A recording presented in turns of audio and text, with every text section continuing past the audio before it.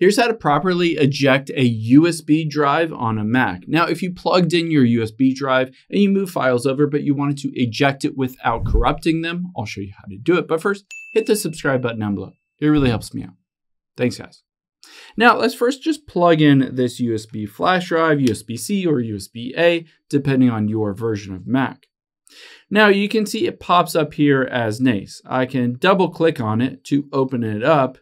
And maybe I moved over this song. So I just transfer this over and I'm ready to go. I want to eject it. There are a bunch of different options you have to eject it. Now, the first option that you have is you can see after I double clicked it to open it up, you can see under locations here next to NAS is a little eject button. I can just tap on that. But I have other options as well. I can right click on that USB drive just by double clicking and hit eject NAS.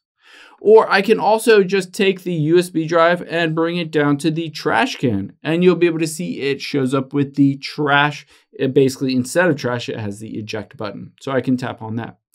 Now keep in mind, if you're not able to, or it won't properly eject it, what you're gonna need to do is make sure that any processes that are running are stopped.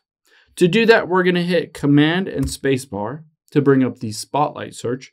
And we're going to type in Activity Monitor and hit Enter to open that up. Now, what you'll see at the very top here is CPU. Let's go to CPU. And if there's an issue with transferring a file over or there's some kind of issue with it, you'll be able to see on here, one of these will be highlighted in red and will say not responding.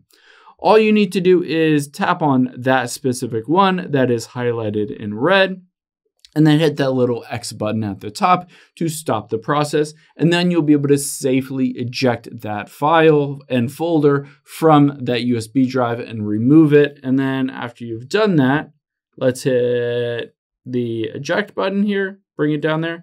You can pull it out and you're good to go. Hope this helps. If it did, hit the like button down below and leave a comment if you have any questions. Thanks, guys.